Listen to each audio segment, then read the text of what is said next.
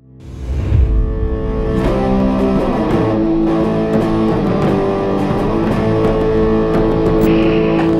is a very real scenario where something could go south. You're in the middle of tying your boat off, the wind is really strong, kind of like it is right now, and then whoops, I let it go, and suddenly your boat is 100 yards that way before you can catch up to it.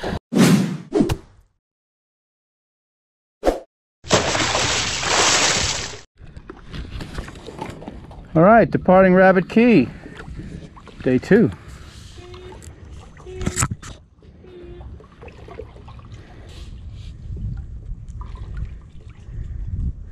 Ooh, Jason's got his mask out. Well, the coronavirus is pretty intense. No, I meant the diving mask. Oh, that mask. Yeah. Water's pretty nice today, huh? Beautiful. So where are we heading? We're trying to go to that middle island over there. Middle island, what's the name of that one? That is Johnson Key. And there's a raised platform apparently that we can sleep on tonight. Here is crazy shallow. This is the deepest spot so far, it looks like, and it's that deep. 3 feet. Yeah.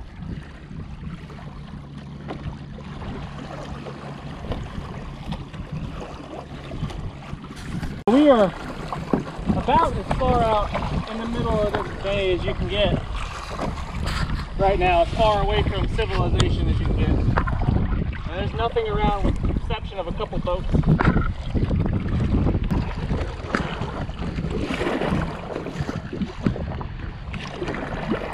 That's where it came from, Rabbit Key. So that's about 30 minutes of paddling, 40 minutes of paddling. See a flats boat out there in the distance. My good friend Jake, ready to go. Off from Rabbit Key, and we had a crosswind effectively, and so we paddled basically perpendicular to the wind for probably an hour and a half or so. And now we're kind of turning down to our destination, which is Johnson Key right in front of us.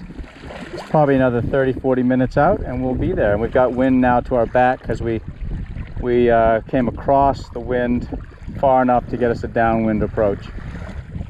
Nearly at the platform, we're pretty positive that's where we're headed. Looks fairly obvious to us.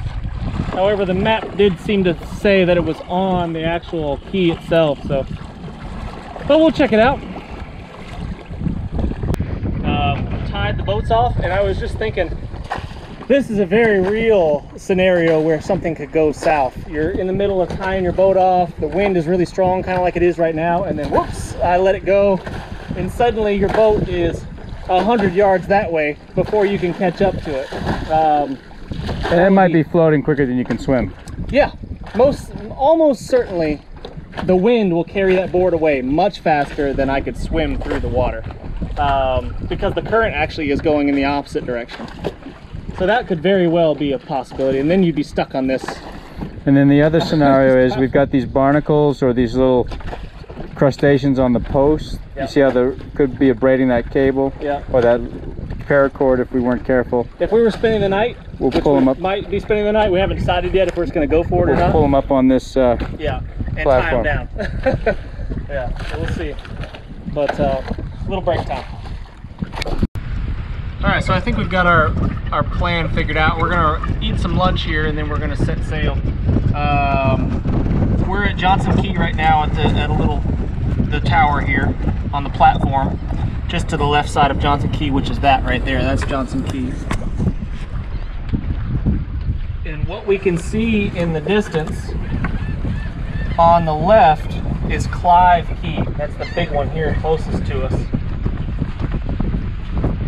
And just to the right of it is Catfish Key. Boom. The small one right there in the middle. And just to the right of that, you can see a white splotch of something, probably some buildings or something like that. That's where our final destination is. And I think if we head towards the right side of Catfish Key, going with the wind kind of at our side just a bit, once we get to Catfish Key, we can let the wind pretty much push us straight into shore. And that's about 8 nautical miles. It's pretty amazing visibility. Yeah. Woo! Home stretch, baby.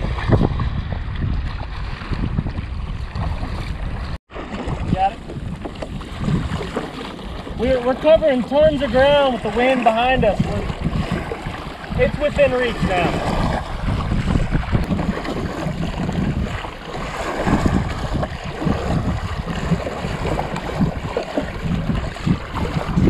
All right, so we made it to this next little key here, which is Catfish Key. So we are currently, I believe, right here.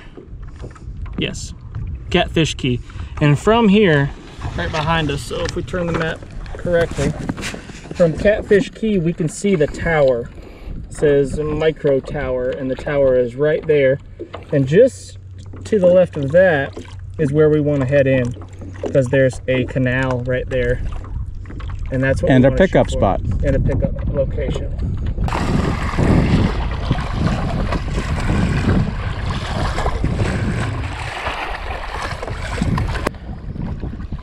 $100,000 right side strokes today.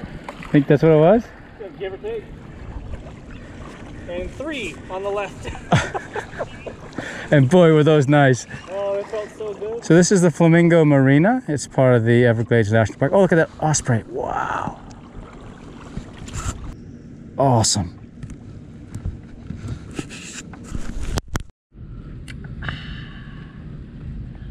So how did you make that out in the bush? I milked a mangrove tree. Nice. Underwater.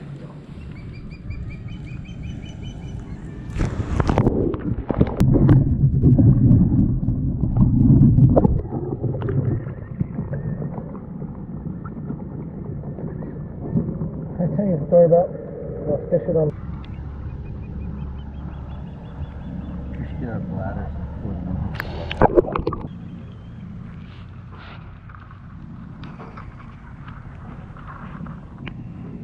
So I've never actually tested one of these life jackets out before.